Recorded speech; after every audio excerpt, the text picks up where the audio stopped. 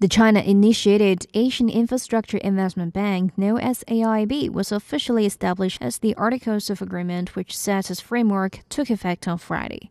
The document outlines the financial share of each founding member as well as the rules for policymaking, governance structure, and business and operational systems for the bank.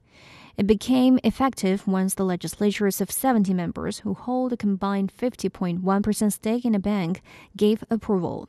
The bank will be operational once its board of directors and executive council meet for the first time, which is scheduled for January 16th to 18th.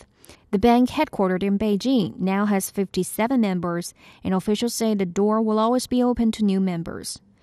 As its name suggests, the AIIB will finance infrastructure in Asia. With authorized capital of $100 billion, the AIIB will initially prioritize investment in energy, power generation, transportation, rural infrastructure, environmental protection, and logistics. It is expected to offer loans to the first batch of projects in mid-2016. China says the establishment of the AIIB marks a milestone in the reform of global economic governance system.